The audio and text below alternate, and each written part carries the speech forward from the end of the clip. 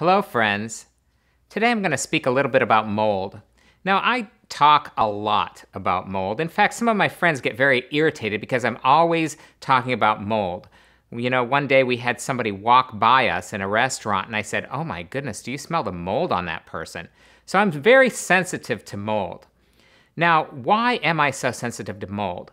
Well, in Leviticus 13 and Leviticus 14, the Bible talks about mold, and it says how we need to remove this mold from our garments and from our homes. So it is that important that it is in the Bible. So I take it very personal that we need to be cognizant of what we're doing with mold. Now, some of us have something called HLA-DRBQ. That's a genetics where we can't remove mycotoxins from our body. But also, do you know that even if you don't have that gene, you can still have mold toxicity? There is a test I use called Real-Time Lab that helps test for mold and mold toxicity.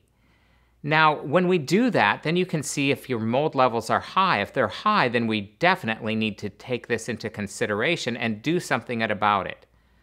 Mold is associated with over 36 diseases: irritable bowel, Crohn's, ulcerative colitis, all kinds of other gastric issues, and other diseases. So these are serious, and they really affect us and how we live. I have a way that we remove these molds from our body, and sometimes it's just supplements. Other times people will need IV treatments, but it's different for every single person depending on their genetics. So friends, take it serious. Inspect your home. Live, and live excellently.